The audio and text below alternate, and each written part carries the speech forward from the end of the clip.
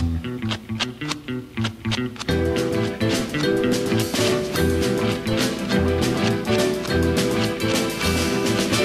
was king at 5-card stud. The stranger's game was 5-card stud. He was hard to beat, rather play than eat.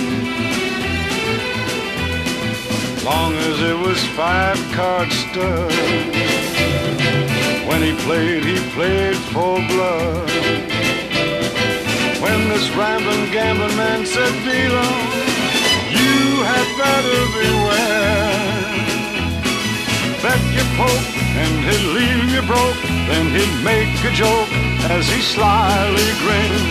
Then he'd say, "That's enough today," and he'd ride away like the wind. Stud was all he lived and breathed. But now and then a fire liked his gals and fun. Then he'd up and run right back to 5-card stud.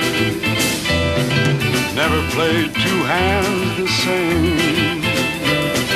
He could bluff you blind, you'd swear that he invented the game. How he loved that 5-card stud.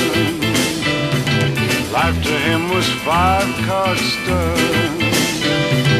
When he played for blood. He was king at 5-card stud.